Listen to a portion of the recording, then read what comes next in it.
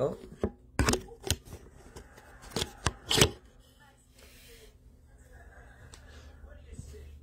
Let people tune in right quick. You know, I'm back from vacation. Just thinking.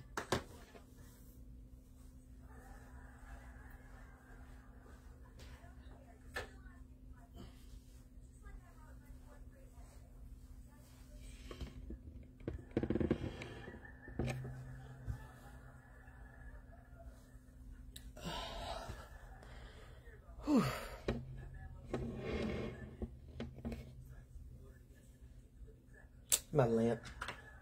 I can change the colors. Make something dim, cozy. Let me see what color I like. What color I like? That's blue, green. Let's try. It's pink. Pink, back me up.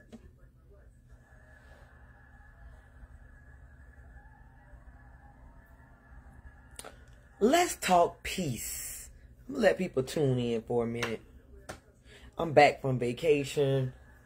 And y'all, when I tell you I am so relaxed and comfortable. And you know, it wasn't a long vacation. The best vacations to me are those that are really quick. Like quick getaways, they work wonders. Sometimes we feel like we need to take a long 7-day cruise, and that's just too long for me. I don't really like to be on a ship past 4 days.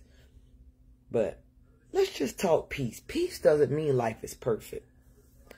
And many times we think that our life has to be perfect before we can experience peace.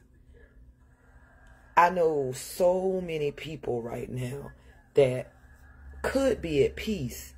Hey, Paula, that could be at peace, but won't even allow themselves to fathom the thought that they're not, the thought that they create their own peace. And I didn't say peace means life is perfect. That doesn't mean the stars and the moon are aligned, but we create our own peace. And I was talking to a friend of mine about living strategically. And I said, you know, what I started doing around the age 40, hey, Nene, around 40, I really started thinking about it, but I didn't really start living strategically until about 2019. I started thinking about everything versus going with the wind and seeing what'll happen. And I said, because, you know, I was doing that before and look where I was. And being that I'm almost 50, this year I'll be 50, I have more years behind me than I have in front of me. But the years I have in front of me, by me living strategically, are actually better years because I'm creating my own happiness. It's certain things I don't do and won't do because I know in the long run that we create our own circumstances. That's like somebody right now. You just kind of living, I don't even want to say reckless, but you living without thinking about the consequences of your actions. Thinking about, okay, if I drive on the left-hand side of the road and it's wrong, eventually I'll get in a wreck. But we have many people who they just living, not thinking about the consequences to their action. Let's just say, for instance, let's say I drink tequila shot. Tequila shots make me sick. They truly, truly make me sick. So if I know I have things to do, or even if I don't have anything to do, I don't allow myself to get so caught up in the moment that I'm taking tequila shots. Because I know with that I'll be sick the next day. I won't even be right 2 days later. I'm not living like recklessly. And I don't mean just something like tequila shots, but I mean when we choose our spouses, when we choose our partners, when we choose our friends. The friends you're around, they say, you know, look at the 5 people you hang around. You'll become one of those people. So we have to choose our friends and spouses, all of that. But that's a part of creating our own peace. And you know, like right now, everything isn't perfect. But, like, my house is quiet. You all see that. Let me tell you about my daughters. I love my babies. My youngest daughter turned 31 yesterday. My daughter is on a solo cruise for her birthday. First of all, she paid for her own cruise. She picked her own excursions. She drove down there. She did everything on her own. The fact that she's so at peace with herself and so confident in her ability to go on a cruise by herself at 31. At 31, I wouldn't have did that. I wasn't there then. So the fact that, you know, our children watch what we do, regardless of what we think. So now I'm living my life certain type of ways. We have deep conversations. And for me to see that my 31-year-old daughter was financially stable enough and confident enough to go on a cruise by herself, to go on excursions by herself, that lets me know that I'm doing a damn good job. Because my position in life now for my daughters is not to raise them because they're 31 and 32. My position in life is to be their advisor. And I'm realizing, okay, this advisor position, I'm doing very well on. They both have their own houses. They're both living their own life. There's nobody straining on me and all this different stuff. Not that things are perfect, like I said. Not that we get along and we just the best of besties. We have our times where we argue or disagree. But the fact that for her 31st birthday, she didn't have anybody to go with her. She said, I want to go. So my daughter was in the Bahamas today on a solo cruise. I have yet to be on a solo cruise. Now, I have gone solo to Cancun back in 2017 or 2018. I went to Cancun solo. And that is what really taught me that, hey, I like having my own room. I am independent. I'm good. For me to catch 2 flights, you know, a flight and a connecting flight, go through customs, catch the shuttle bus to the hotel, do all of this stuff, just me. So in 2017, 18, 19, 20, 1, 3, 18, 19, 20, 21, 22, 23, 24. So that was 7 years ago. So that means I was 42. So my first solo trip was at 42, which means that my daughter's, she's 31. She's 11 years ahead of me when it comes to her confidence, her doing her own thing, which that's how things should be. That's how generational wealth is done also. How you are, you need to teach the next generation so that they are better than you are. They're smarter than you because your ceiling should be their floor. So my ceiling at 41 is my daughter's floor at 31 so she can build higher. And imagine how her daughter will build. You get what I'm saying? We need to make it where our children's floor is our ceiling. And if we set our ceiling real low, their floor is real low. And it's hard for them to grow. So I'm proud of that. And I'm proud of Dominique too, my oldest daughter. Taking care of business, you know, go to work, do her thing, enjoy her life. And I'm realizing that my daughters have found peace. At 31, I was married. I was divorced at 35. So between 30 and 31, I went through a lot of growing and changing and heartbreak and all of this stuff in this big old ball between 30 and 35. Around 35, I think I possibly could have been depressed. Thank God it wasn't nothing that was so bad that I had to go to, you know, get therapy or anything. But I was very disappointed in my life. I was very disappointed because I thought once I married him, that's how life would be. And I'm not blaming him. I'm not blaming me. That's just life was lifing for us. And I was still growing, not realizing that I wasn't as mature or that I didn't think through things the way that I think through them now. You know what I mean? So now, in a relationship, I think through things better. And like when we ended, he and I were not on good terms, but I actually went out to dinner. Well, we did a family dinner last month for my oldest daughter, and he and I are good. Like good. And I'm like, I can't even remember exactly why we got a divorce. Not that we want to get back together, but it's just the fact that he and I are good. But about 15 years ago, I would have never sat down next to him at dinner. I would have never carried conversations on with him.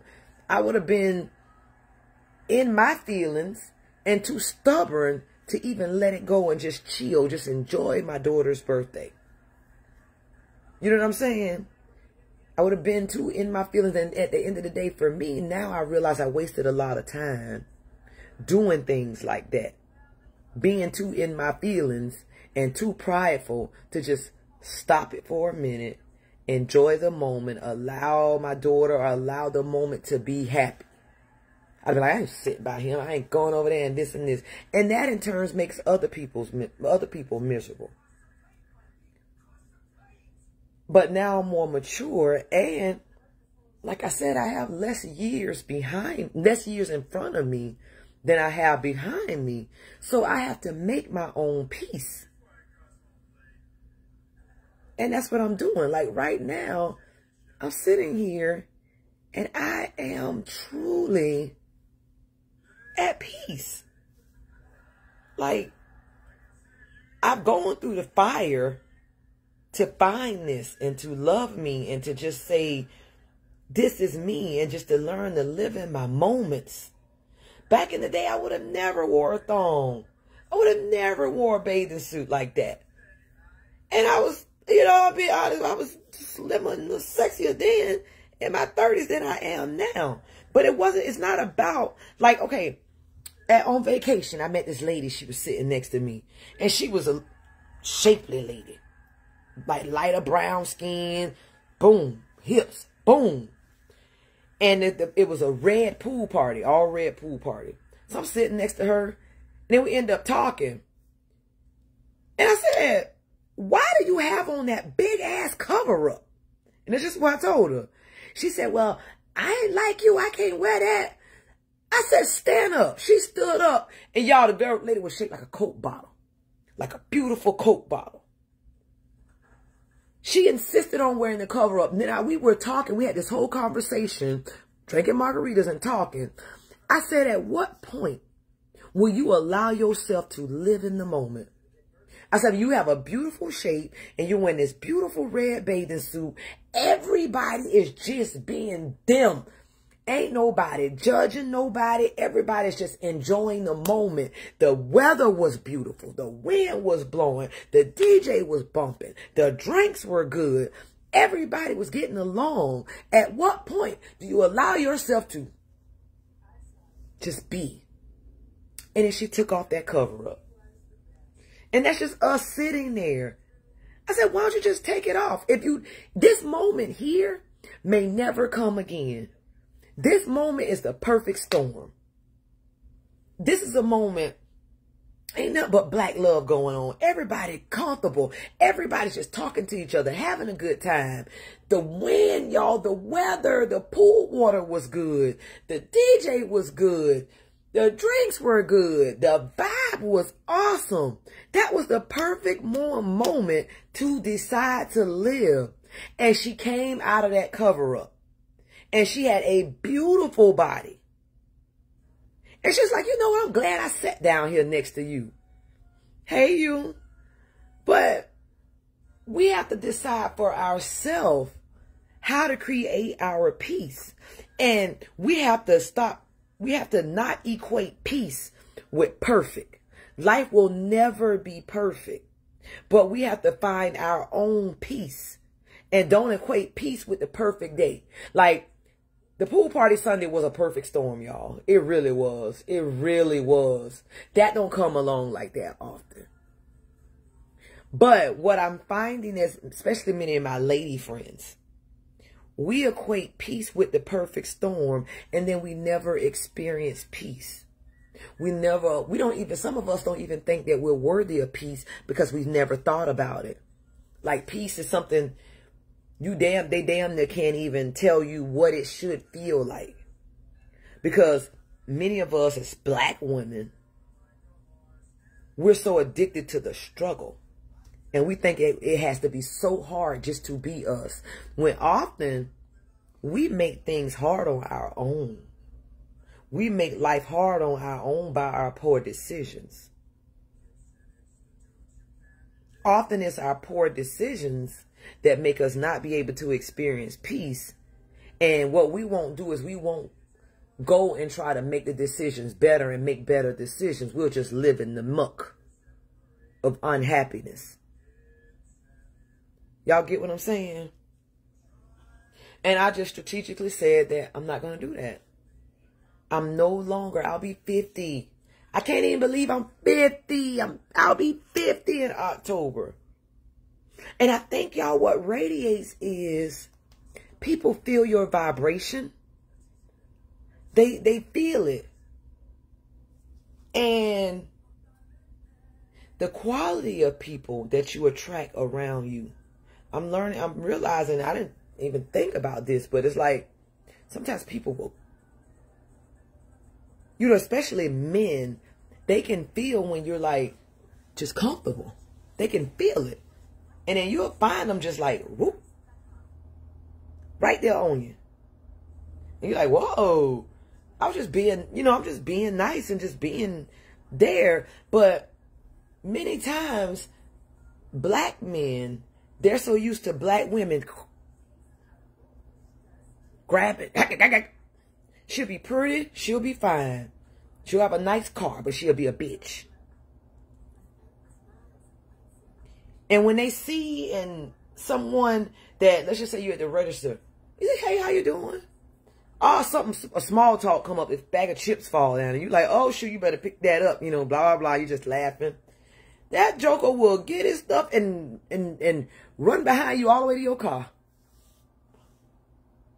And it'll be good quality ones, because the bad quality ones, many times they won't talk to you, because they are the insecure ones. They won't do that. They want to, but because they're kind of insecure in themselves, they won't. So the quality of the guys will be better. It may be less, but the quality that will follow you around, wait for you to get out your car, and then you get out and you're not really paying attention, and then they finally back up and they pull up behind you. Hey, how you doing? You're like, hey. You know what I'm saying? But I think that, just like with the girl that was sitting next to me at the pool party, they can feel your energy. You can feel when a person is really comfortable and okay in their skin and okay in their spirit. And that makes people want to gravitate towards you. Not like I'm around a lot of people, because I'm not, but sometimes people just kind of gravitate towards you. And that does help a lot when it comes to my business, because my business is a public service. So when we renting cars and cleaning houses and cleaning cars and, Airbnbs and stuff, you do need that positive vibration, that positive thing going on, that good energy. Because who wants bad energy cleaning their house? Who wants somebody with terrible energy to be in there walking around and see everything you have and touching everything, all your stuff? Cleaning your toilet, making your bed, all of that kind of stuff. Nobody really wants that. Same thing with your car. Who wants negative energy cleaning your car? Because they leave their energy there. So I provide services. And with that, I have to have my energy good. You know what I mean? I have to have my mind right and comfortable. And like today, I didn't even really have to come back to town. And it didn't dawn on me until I was getting ready to leave. And I was talking to a few people. And some were like, yeah, I'm going to go on and stay and blah, blah, blah. And it hit me that all of my business stuff was handled and being handled. And if I wanted to, I could have rented a room for another day and not even came back.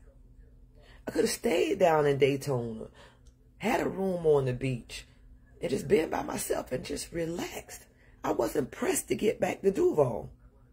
I have a meeting tomorrow, which is Tuesday, so I could have stayed there and came and just drove home. Slow ride home in the Jeep with the top down. And I was like, dang. I went through some transitions in November where I revamped stuff and changed stuff around, and now it's paying off. And I'm like, wow, that's paying off. So I didn't have to, I wasn't pressed to get back. I came on back, but one day I'm not going to come back. One day I'm going to take my own self up on my offer and be like, why are you coming back? You have clothes. You have more than enough clothes. You can spend another night. You can sit right here on this balcony room and just chill. It's a beautiful day at the beach. You can go walk on the beach. You can sit on the beach. You can go back up. You can eat. You can chill. You can do whatever. And I'm going to take myself up on that offer. I'm going to start doing more things like that. But that's another thing where I say we create our own peace. You know what I'm saying?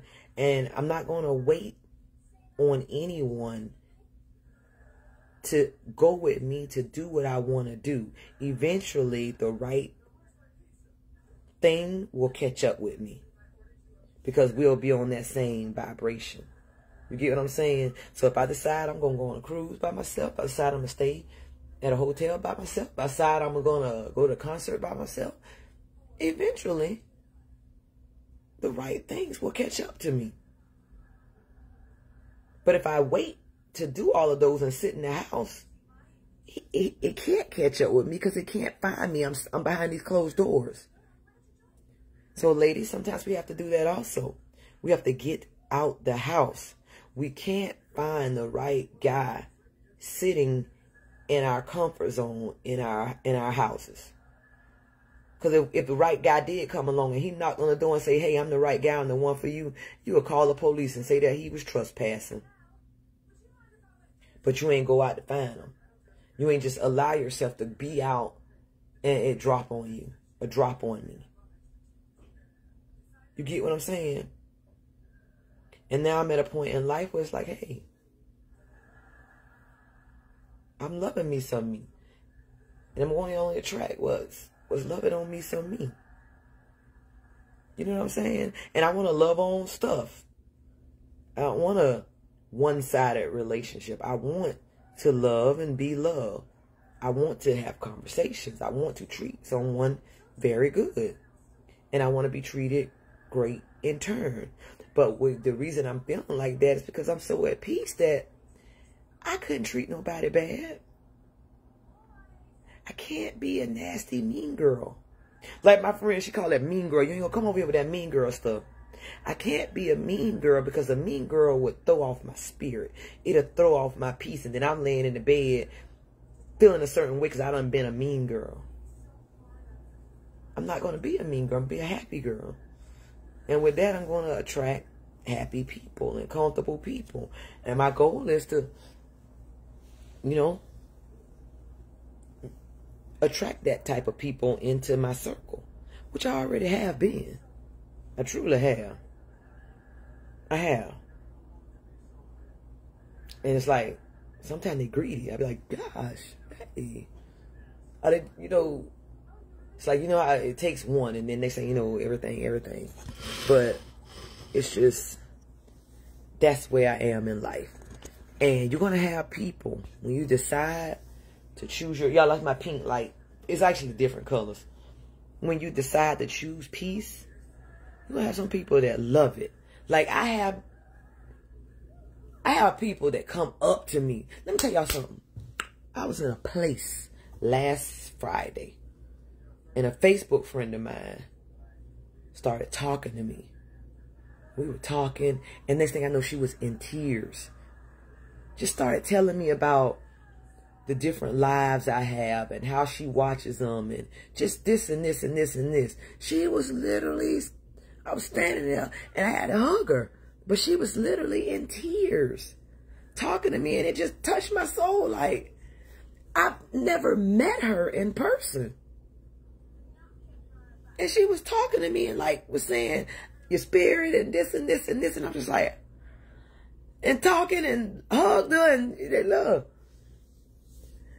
But I have more people that are strangers that come to me and talk to me and say, keep doing what you're doing and encouraging, than I do people who really know me. And now my know me circle is so small. I mean, most times, like with me personally, I'm either with Tracy, Dion, Dominique, Monique, or my mama.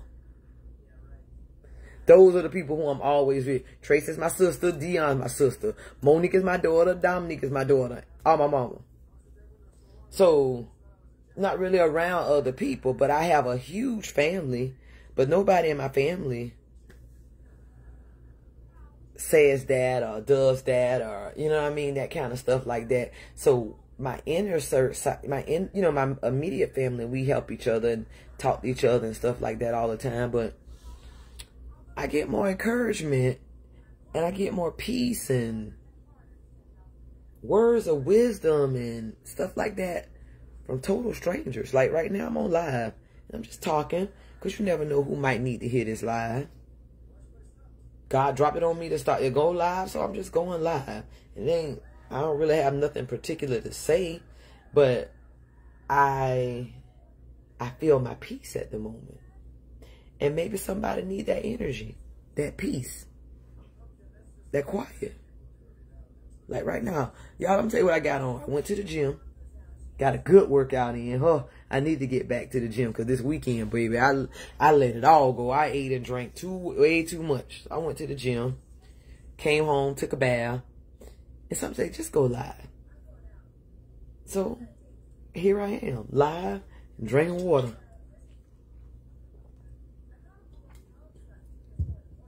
And decided to label it peace. Like if you go back to my Facebook post, I put on my Facebook post, I said, you'll be surprised at how many people get upset because you want to be happy, healthy, and love your life. I said, I'm not one of those people. So be prepared to be sick, to love me or just be sick of me. You can unfriend me. I'm fine with that. And then I posted a bunch of pictures from this weekend. So I'm going to be happy. Even if I'm hurt, I'm going to find my happiness. So I could be hurt about something, but I'm not going to live in the hurt. I'll feel it and I'll allow myself to feel it, but I'm not living there. I'm going to get into my happiness. You get what I'm saying? I spent too much time in places where I should have been more happy, where I should have enjoyed the moment, where I should have stopped letting how things were with other people control how I carried my life. I wasted a lot of years, especially in my 30s. I wasted a lot of years in my 30s not being in control of my own self. Not that nobody was controlling me, but not thinking about, hey, let that shit roll off your shoulders because it is what it is and choose joy. Not thinking to even think like that. You know what I mean? Like, some people don't like the internet. But I really wish that back then, YouTube and Facebook and TikTok and stuff was more prevalent. Because now you see people talking about that stuff more often.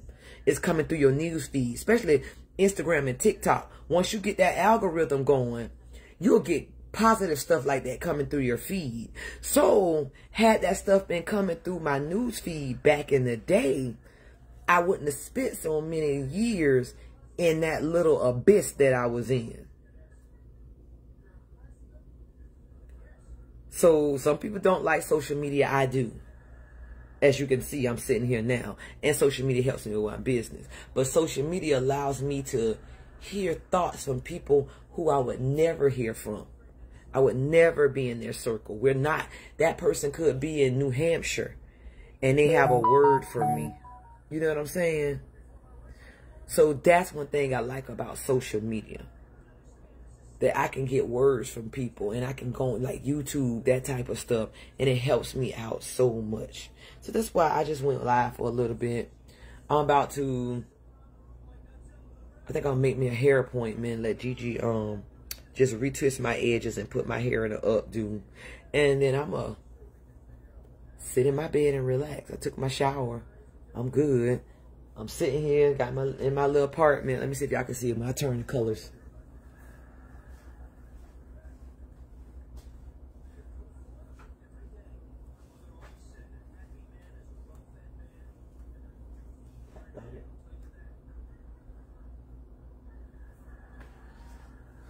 Oh, now it's dark. But I'm sitting here in my little apartment with the, you know, different colors turning on, just kind of chilling, watching TV. I love like this right here. I got pillows on my bed that I just kind of discombobulated. Well, you can't really see, but oh dang, I know why you can't see. I'll have this over. What you see? Just sitting here with my little lights, TV on, watching Al Bundy. Candle over there burning and the light on. And I love my little piece. I love it. I wouldn't change it. I would not. I just love it's comfortable, man. You know what I'm saying? Look, I have a little remote. That's why I'm changing the colors. Oh, red is sexy. Ooh. Let's see what this do. Let's see the different colors. Ooh, that's that pink, baby. Let's see what that is. Ooh, that's that fuchsia. Come through now. Just change the colors. Let's see what this one do. That's that color. That's the blue. Let's see what I got. Blue. Back to that color. What's that? Oh, you know what I could do? I could change it up like a disco. Let's see if I make it go slow. I can make it go slow.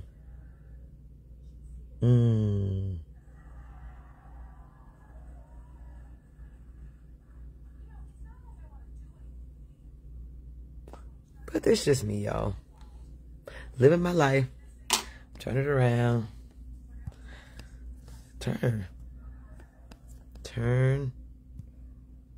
And revolve. Back to me. That's it.